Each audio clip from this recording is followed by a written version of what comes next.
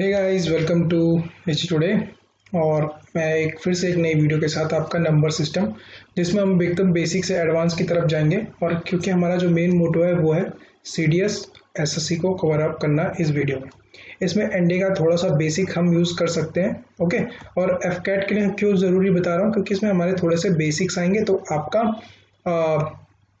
आपके concept clear होंगे, तो आपका जो आप अर्थमेटिक पढ़ोगे वहाँ पे ये आपके लिए हेल्प करेगी, क्योंकि आपको एलसीएम एचसीएफ इस तरह की चीज़ें सोचने में हेल्प करेगी, ओके। तो बेसिकली हमारा मोटो किस चीज़ के लिए ये वाली वीडियो में, ये मोटो बेसिकली हमारा जो वीडियो है ये बेसिक टू बिल्कुल एडवांस वो है एसएससी और सीडीएस को कवर अप करना इस वीडियो के थ्रू। और एनडीए और एफकैट के लिए इसमें बेसिक है। एनडीए का इसमें थोड़ा सा नंबर सिस्टम पढ़ाने के बाद मैं इस वीडियो को क्या करूँगा, अलग कर दूंगा और हम एनडीए का एक अलग सा सिलेबस बनाएंगे जिसमें हम पढ़ेंगे सेट। उसकी वीडियो आपको जल्दी ही मिल जाएगी।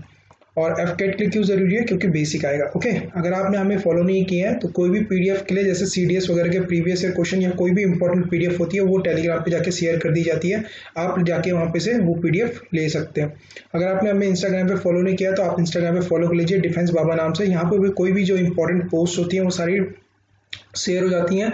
और कौन सी वीडियो आने वाली है या कोई भी आपका सजेशन क्वेरी होती है तो आप यहाँ पे पूछ सकते हैं, ओके। तो नंबर सिस्टम में हम पढ़ेंगे किस तरह से, हमारा सिलेबस क्या होगा, कि मैं आपको क्या क्या पढ़ाने वाला हूँ उसमें नंबर सिस्टम में। तो नंबर और नंबर के टाइप्स पढ़ेंगे हम, सबसे पहली चीज़। दूसरी हम पढ़ेंगे डिविजिबिलिटी रूल, कि क्या क्या डिविजिबिलिटी रूल होते हैं। फिर यूनिट डिजिट का कॉन्सेप्ट होते हैं, जैसे क्वेश्चन आता है कि इसका यूनिट डिजिट क्या होगा, इसका यूनिट डिजिट क्या होगा। तो जितने भी क्वेश्चन होते हैं यूनिट डिजिट के, वो सारे के सारे हम कवर अप करेंगे। फिर रिमाइंडर कॉन्सेप्ट करेंगे। फिर ट्रेलिंग जीरो होते हैं, कि जैसे सपोज मेरे को कह दिया 50, तो इसमें कितने जीरो आएंगे इस 50 में, इस 50 नंबर में कितनी बार जीरो आ रहे होंगे। तो इस तरह के क्वेश्चन हम देखेंगे ट्रिलिंग जीरो में। लास्ट टू डिजिट कॉन्सेप्ट, जैसे सपोज मेरे को दे दिया 1 2 3 इंटू 3 4 5 इंटू 4 5 6, तो इसकी लास्ट टू डिजिट क्या होंगी, मतलब जब इसको सारे सब इन तीन तीन नंबर के मल्टीप्लाई करेंगे हम, तो लास्ट टू डिजिट क्या होंगी। क्योंकि यूनिट डिजिट में तो लास्ट वन डिजिट आपको पता चल जाएगी, लास्ट वन डिजिट कॉन्सेप्ट तो हम यूनिट डिजिट से निकाल सकते हैं, लेकिन लास्ट टू डिजिट हमें किस तरह से निकालनी है, तो ये कॉन्सेप्ट हम देखेंगे। फैक्टर कॉन्सेप्ट देखेंगे। फैक्टर कॉन्सेप्ट क्या होता है, फैक्टर कॉन्सेप्ट में हम क्या देखने वाले हैं कि सपोज कोई नंबर है, उसके कितने फैक्टर होंगे, उसका सम ऑफ फैक्टर क्या होगा, इवन फैक्टर, उसके ऑड फैक्टर, वो सब हम चीज़ बाद में डिस्कस करेंगे जब हम पढ़ रहे होंगे।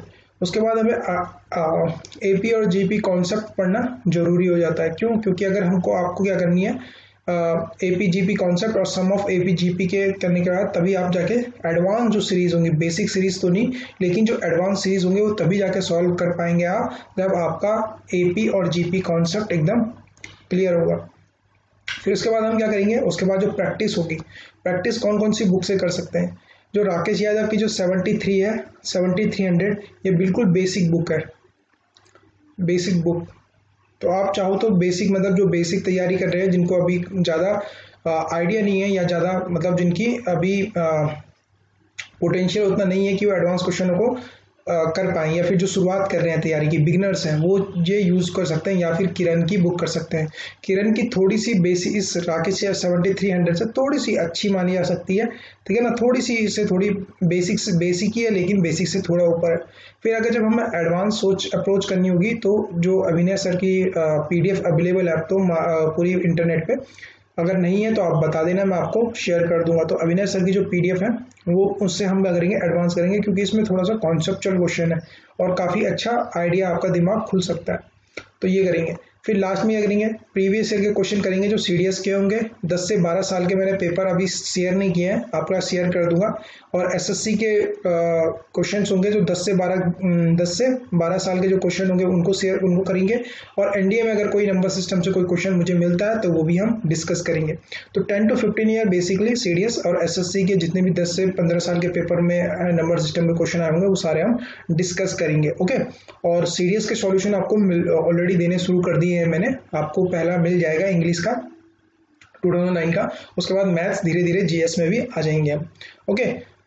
तो होप सो हमारा सिलेबस, आप इस सिलेबस को कॉपी पे लिख लीजिए और इसी तरीके से हम पढ़ेंगे, ताकि आपका जब नोट्स बने तो एकदम सीरियल वाइज बने, ओके गाइस। तो स्टार्ट करते हैं सबसे पहले नेचुरल नंबर से। नेचुरल नंबर से। तो नेचुरल नंबर क्या होते हैं? All the counting numbers are called natural number. जितने भी काउंटिंग नंबर होते हैं, बचपन में हम जब पढ़ते हैं तो काउंटिंग नंबर से कह जाते हैं कि काउंटिंग नंबर से लिख लीजिए। तो ये क्या होते हैं? जैसे positive 1 2 3 4 5 and up to the infinite, ये नंबर चलते रहते हैं काउंटिंग नंबर्स।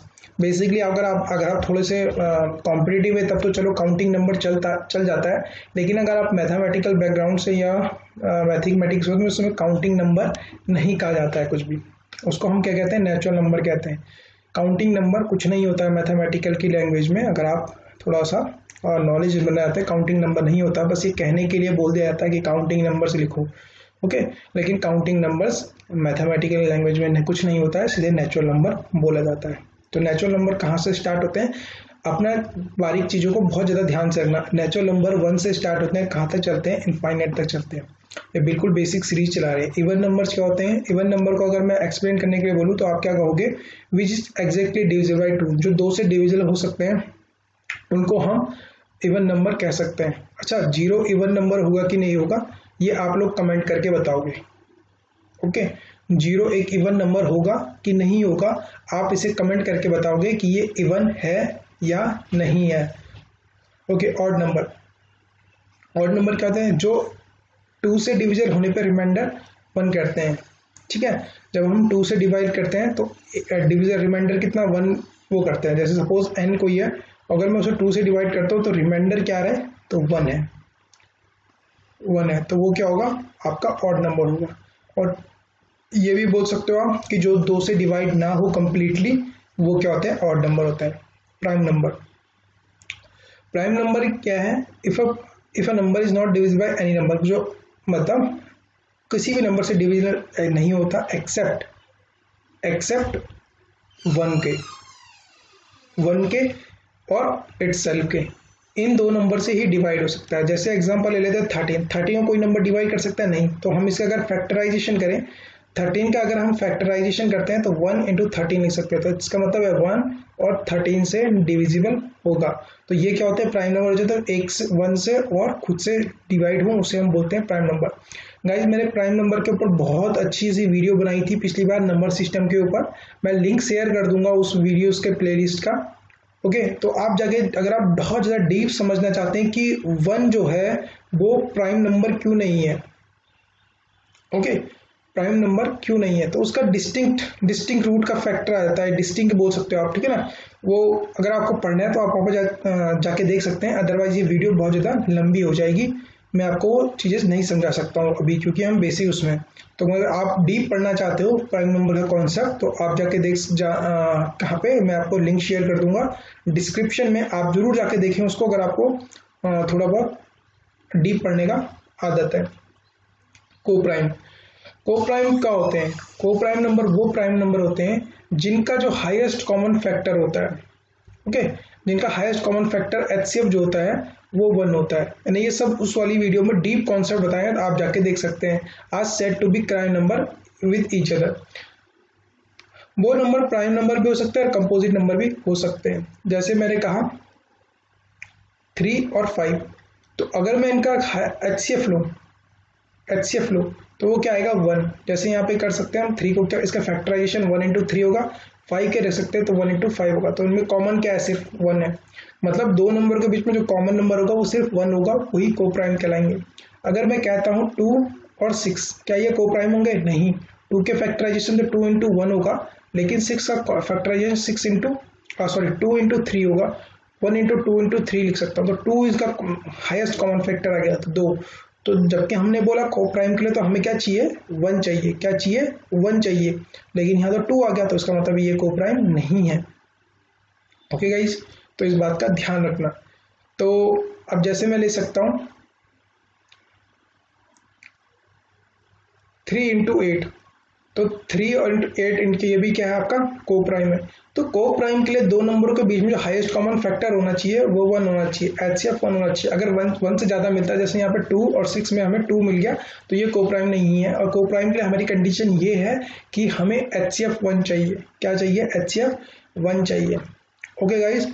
अगर आप इसको भी डीप से पढ़ना चाहते हैं कोप्राइम को, मैंने बहुत अच्छे से समझाया और इसकी कुछ कंडीशंस बताई हैं मैंने, कंडीशंस बताई हैं वो आप जाके वहाँ पे देख सकते हो प्लेलिस्ट में, नंबर सिस्टम की मैंने शेयर की थी। ओके, 13 और 29 यहाँ पे कोप्राइम में एग्जाम्पल भी दिया हुआ है आपको। कंपोजिट नंबर क्या होते हैं? कंपोजिट नंबर वो होते हैं जो प्राइम, अगर मैं प्राइम को हटा दूं और जो नंबर बच जाते हैं उन्हें ही हम क्या बोलते हैं? कंपोजिट नंबर बोलते हैं। जैसे number which are divisible by other number along with one and itself are the composite number.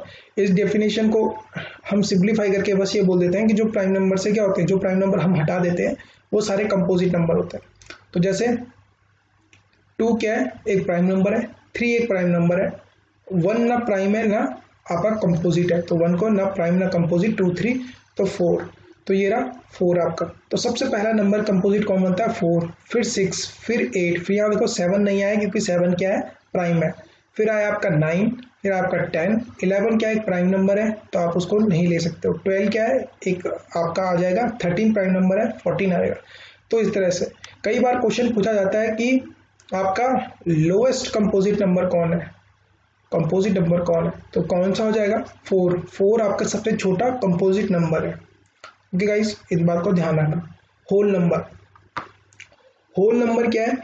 Natural number के साथ जब हम जीरो जोड़ देते हैं, मैं कहता हूँ zero union of natural number का सेट को अगर मैं वो कर दूं तो ये क्या बन जाएगा? आपका होल नंबर बन जाएगा।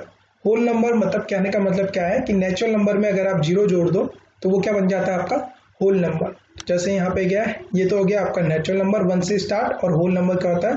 0 से स्टार्ट। तो यहीं पे एक एसएससी 2017 में भी एक क्वेश्चन पूछा था कि होल नंबर से बहुत छोटी सी बारीकी क्वेश्चन से आपका चेंजेस आ जाते हैं, तो वहाँ पे भी यही था, वो हम डिस्कस कर लेंगे बाद में सीरीज के टाइम पे। इंटीजर्स क्या होते हैं? All the positive negative number, all जितने भी नेगेटिव और एंड पॉजिटिव नंबर्स होते हैं। ओके, जितने भी पॉजिटिव नेगेटिव नंबर होते हैं विदाउट फ्रैक्शन के बिना जितने भी नेगेटिव पॉजिटिव नंबर होते हैं वो सारे इंटीजर्स कहलाते हैं। लाइक कहने का मतलब है कि यहाँ पे जो -4 है ये इंटीजर है, -3 इंटीजर है, -2 इंटीजर, -1 इंटीजर, लेकिन अगर मैं कहूँ -1.5 ये इंटीजर है तो नहीं, ये इंटीजर नहीं है, क्योंकि इसमें क्या आ गया? डेसिमल आ गया। डेसिमल विदाउट फ्रैक्शन, या फिर बोल दीजिए डेसिमल वाले भी आपके इंटीजर्स नहीं होते हैं। क्यों? क्योंकि इनको हम फ्रैक्शन में कन्वर्ट कर सकते हैं, और फ्रैक्शन में जो कन्वर्ट हो जाता है वो आपका रेशनल नंबर होता है। तो कोई भी नेगेटिव पॉजिटिव सारे minus infinite to positive infinite आपके इंटीजर्स होंगे, लेकिन इसमें क्या होगा? डेसिमल वाले नंबर आपके इंटीजर्स नहीं होंगे, वो आपके रेशनल नंबर कहलाते हैं। होप सो आप समझ गए होंगे। Next, rational and irrational number. Rational number वो होते हैं जिनको आप p/q की फॉर्म में लिख सकते हैं, जहां पे क्या हो जाता है? q 0 नहीं होना चाहिए। क्यों? क्योंकि अगर समथिंग कोई भी नंबर है, कोई भी समथिंग नंबर है, कुछ भी समथिंग है, अपॉन उसके 0 करते तो इनफाइनाइट आ जाता है। Where 0 upon something is always 0 but something upon 0 is infinite. तो यहाँ पे कंडीशन उन्होंने डिफाइन कर दिया है कि 0 q जो है वो 0 के इक्वल नहीं होना चाहिए। वेयर p और q क्या हो सकते हैं? कोई भी इंटीजर हो सकते हैं। It is belong to the integer. कहने का मतलब है जो p और q जो बिलोंग करेंगे वो किसको बिलोंग करेंगे? आपके इंटीजर को बिलोंग करेंगे।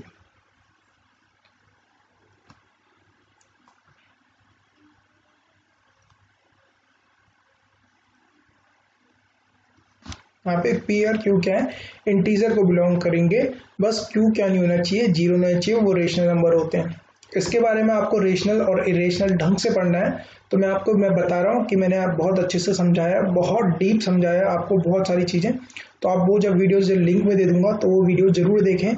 ओके, तो स्टार्ट करते हैं। नंबर विचार अब यहाँ पे से कह रहे हैं कि अब जो ये रेशनल नंबर रहता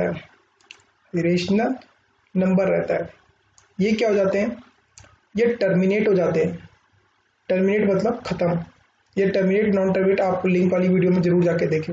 मैं आपके साथ आई बटन में दे दूंगा वो लिंक प्लेलिस्ट का, या फिर लास्ट में मैं आपका एक कार्ड बना के दे दूंगा, आप वहाँ पे भी जाके देख सकते हो वीडियो। ओके, तो टर्मिनेट नॉन टर्मिनेट, ये टर्मिनेट होते हैं।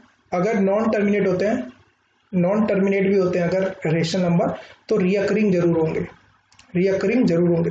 लेकिन इरेशनल नंबर में क्या होता है कि ना ये नंबर नॉन टर्मिनेट होते हैं, मतलब कहीं पर रुकते नहीं है, कंटिन्यूस चलते रहते हैं, और नॉन रिकरिंग भी होते हैं। नॉन रिकरिंग का मतलब है कि आपस में क्या होता है, रिपीट नहीं करते हैं वैल्यू। जैसे यहाँ पर √2 की वैल्यू देख दो, ये √2 होगा, ये √3 होगा।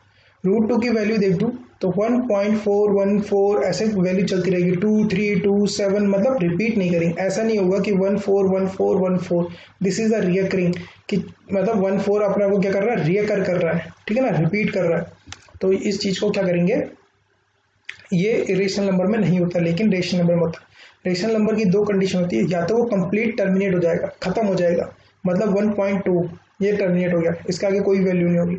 अगर नॉन टर्मिनेट है, मतलब अगर रुक नहीं रहा है 2 3 2 3 2 3, लेकिन अगर नॉन टर्मिनेट है मतलब रुक नहीं रहा है, 2 3 2 3 2 3 चल रहा है यहाँ पे, लेकिन ये क्या कर रहा है, खुद को रिपीट कर रहा है। जब नॉन टर्मिनेट होगा तो रिकरिंग होगा।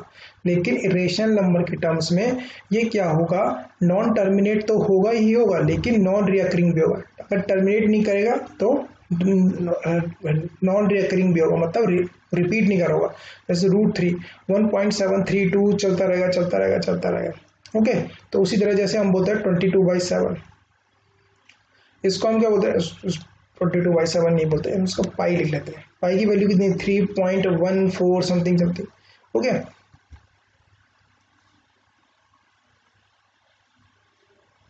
तो ये भी क्या है, एक रेशनल नंबर है जो चलता रहता है। ये टर्मिनेट भी नहीं होता है और नॉन रिकरिंग भी होता है, मतलब नंबर रिपीट नहीं करते, हर बार आपको एक नया नंबर मिलेगा। 1.73212 इस तरह से आपका ये चलता रहेगा और रिपीट भी नहीं करेगा। उसको हम क्या बोलते हैं, इरेशनल नंबर्स बोलते हैं। रियल नंबर्स, रियल नंबर क्या होते हैं गाइस, रियल नंबर वो नंबर होते हैं जिसे हम कह सकते हैं, अगर हम वैसी बात में गए तो पापा नंबर। पापा नंबर, पापा नंबर मतलब यही सबसे बड़ा नंबर है। इसके अंदर सारे negative to positive number exist करते हैं, सारे नेगेटिव पॉजिटिव सारे नंबर एग्जिस्ट करते हैं इसके अंदर। ओके, रियल नंबर के अंदर, तो ये पापा नंबर है। अब हम एक चार्ट बना के देखते हैं कि क्या कहने का मतलब है। देखिए, नंबर में दो चीज़ें आती हैं, एक आता है रियल नंबर, एक आता है इमेजिनरी नंबर। ये हमने भी बोला पापा नंबर है। पापा नंबर के दो बेटे हुए, एक रेशनल और इरेशनल। इरेशनल के कोई बच्चे नहीं हुए, रेशनल के दो बच्चे हो गए, जिनका नाम रखा हमने इंटीजर और फ्रैक्शन। इंटीजर के भी दो बच्चे हुए, फ्रैक्शन आगे जाके उसका कोई बेबी नहीं हुआ। तो इंटीजर के आगे negative integer, positive integer. Positive integer में भी क्या हो गए, अगर हम देखें तो एक आगे नेचुरल नंबर है ना, नेचुरल नंबर। और अगर हम यहाँ पे 0 दे दें, 0 को मिला के पॉजिटिव इंटीजर के साथ आएगा तो वो आएगा होल नंबर, जो हमने पढ़ा। ओके, तो अभी इस चीज का देख लेते हैं, इमेजिनरी क्या हुआ। देखो गाइस, हम कोई भी चीज जब भी कभी रूट के अंदर कोई नेगेटिव नंबर आ जाता है, रूट के अंदर कोई नेगेटिव नंबर आता है तो हम उसे डिफाइन नहीं कर सकते, तो हम क्या दे देते हैं, एक आयोटा नाम की चीज दे देते हैं। ओके, ये नंबर लिख लेता हूं मैं, n नेगेटिव नंबर है, ठीक है नंबर। तो ये i², तो मतलब i² की जो वैल्यू होती है वो -1 होती है। i² की क्या वैल्यू, -1 होती है। तो यही इमेजिनरी नंबर होता है। तो इसको अगर आप √i² है, रूट के बाहर आ जाएगा तो वो आ जाएगा जैसे i और रूट नेगेटिव नंबर, ठीक है ना। जैसे अगर आप कहो तो मैं कह देता हूँ -2, तो -2 का क्या होगा, i बाहर आ जाएगा और √2 बच जाएगा। तो ये क्या है, एक नेगेटिव नंबर है, क्योंकि हम स्क्वायर रूट के अंदर नेगेटिव नंबर को डिफाइन नहीं कर सकते हैं। ओके, इसकी मैंने पूरी डिटेल जो अच्छे से डीप समझाया वो आपको प्लेलिस्ट मिल जाएगी, आप जाके देख सकते हैं। इसी से रियल नंबर और इमेजिनरी नंबर का मिला के बनाया जाता है, एक नंबर बनता है complex number. Okay, complex number जिसमें a+ib रहता है। तो देखो ये वाला पार्ट क्या हो गया, इमेजिनरी का पार्ट, और ये वाला जो पार्ट हो गया वो हो गया रियल नंबर का पार्ट। तो रियल नंबर और इमेजिनरी के पार्ट का जो बनता है वो कहलाता है कॉम्प्लेक्स नंबर। एक और बात ध्यान रखना, जो इसमें a और b रहेंगे वो क्या रहेंगे, वो करेंगे बिलोंग किसको, रियल नंबर को करेंगे, तो वो प्योरली रियल नंबर होंगे। देखो a b जो √2 है, ये जो 2 है इसके अंदर, ये है क्या, रियल नंबर ही तो है, एक रियल नंबर ही तो है, -2 बोलो या 2 बोलो, एक रियल नंबर है। तो इसी तरह जो ये a और b होंगे, ये ये √2 होगा। √2 भी क्या है, एक रियल नंबर ही है, क्योंकि इरेशनल बोला मैंने। इरेशनल क्या मतलब होता है, √2 √3 √5, रूट के अंदर जितनी भी चीज़ होती हैं वो सारी इस इक्वेशन के अंदर आती हैं। फ्रैक्शन क्या होते हैं, जो पी बाई क्यू के फॉर्म में लिखे जा सकते हैं। मैंने कहा पी बाई क्यू के फॉर्म में। अब जैसे मैंने कहा इंटीजर, इंटीजर क्या है 1, तो 1 को मैं 1/1 लिख सकता हूँ। मैंने कहा 2 को भी 1/1 लिख सकता हूँ। तो जितने भी इंटीजर है ना, वो ऑलरेडी क्या होंगे, अपने आप में एक रेशनल नंबर होंगे ही होंगे। इस बात को ध्यान रखना, क्योंकि मैंने 1, अगर मैं कहता हूँ इंटीजर क्या है 1, तो मैं इसके नीचे 1 जोड़ के इसको 1/1 लिख सकता हूँ। कोई नंबर बोला आपने 2, तो उसके नीचे 1 जोड़ के मैं लिख सकता हूँ। 0 के नीचे 1 डालूंगा तो ये भी क्या है, रेशनल नंबर है। 0 is also a rational number, याद रखना।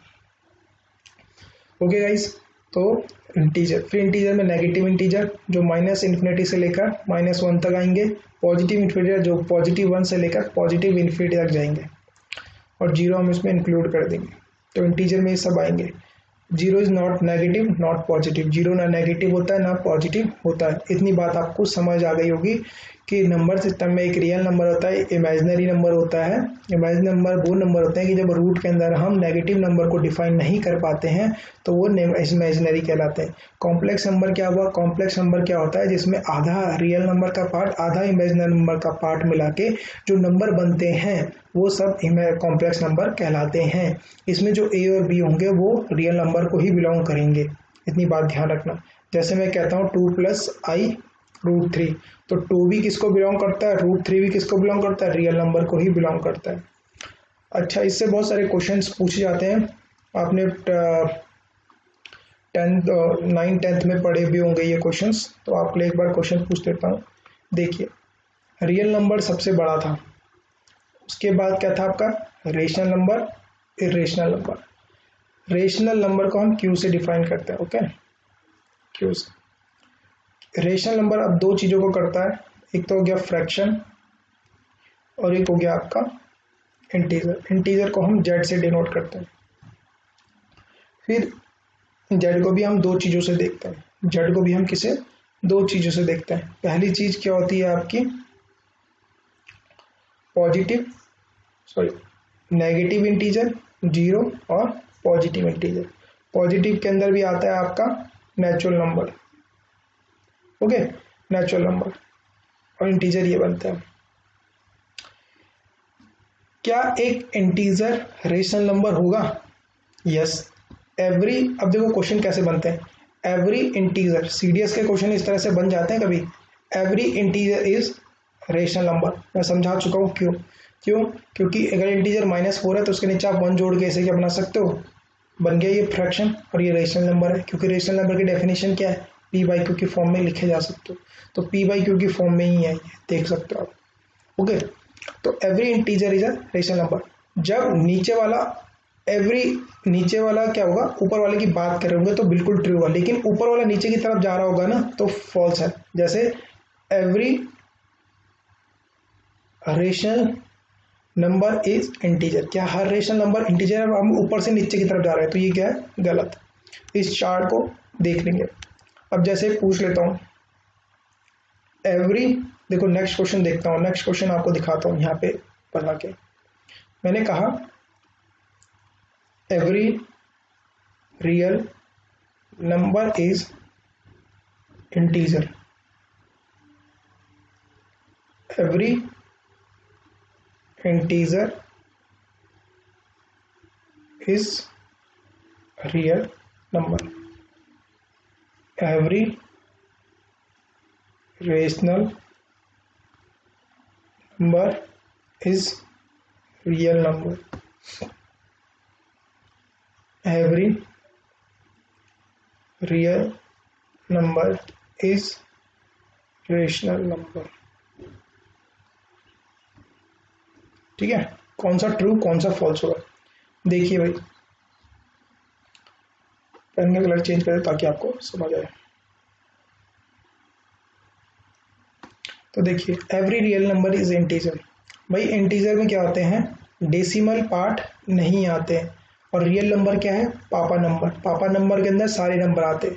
तो इंटीजर में डेसिमल किसको बिलोंग नहीं करता, इंटीजर को, लेकिन रियल नंबर में तो डेसिमल आते हैं, तो इसका मतलब क्या होता है, हर रियल नंबर इंटीजर नहीं हो सकता। तो दिस इज फॉल्स, ट्रू नहीं हो सकती ये कंडीशन। इस तरह के स्टेटमेंट से क्वेश्चन पूछा जाता है सीडीएस में।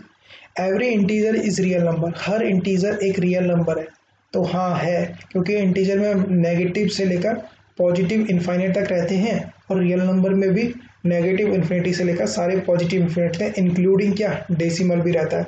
तो ये जो सारे नंबर इसमें बिलोंग करेंगे ही करेंगे, तो ये क्या हो जाएगा ट्रू, कि हर इंटीजर रियल नंबर होगा। Every rational number is real number, सारे रेशनल नंबर रियल नंबर होंगे। तो मैंने क्या बताया था, री आर क्यू आई फिर आता है जेड, तो क्यू नीचे से ऊपर की तरफ जा रहे हैं तो क्या होगा ट्रू होगा। सीधे आप देख के ही बोल सकते हो ट्रू कंडीशन है कि सारे रेशनल नंबर रियल नंबर होते हैं। अब जब आर से आप क्यू की तरफ जाओगे तो ऊपर से नीचे की तरफ आ रहे हैं, क्या मतलब false, real number is rational number नहीं। क्यों? क्योंकि रियल नंबर में तो इरेशनल नंबर भी √3 भी बिलोंग करते हैं और √3 क्या है, एक इरेशनल नंबर है, रेशनल नंबर नहीं है। तो इसका मतलब है कि जितने भी सारे रियल नंबर होते हैं वो रेशनल नंबर नहीं हो सकते, दिस इज फॉल्स।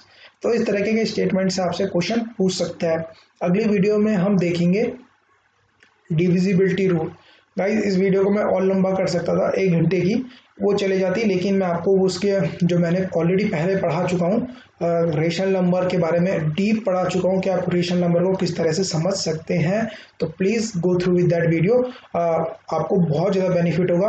आपको प्राइम नंबर को, prime, rational number, irrational number, terminate, non terminate को अच्छी तरीके से समझना है, तो आप प्लीज़ उस वीडियो में जाओ, आपको बहुत ज़्यादा बेनिफिट होगा। तो गाइज मैं प्लेलिस्ट डाल दूंगा आपके डिस्क्रिप्शन में, आप जरूर जाके देखिए। थैंक यू गाइज, और आपको वीडियो कैसी लगी प्लीज़ बताएं, कमेंट करें, लाइक करें। एक मोटिवेशन मिलती है आपके लाइक और कमेंट से, जिससे हम अपने वीडियो को और अच्छे से बना सकें आप लोगों के लिए। Thank you.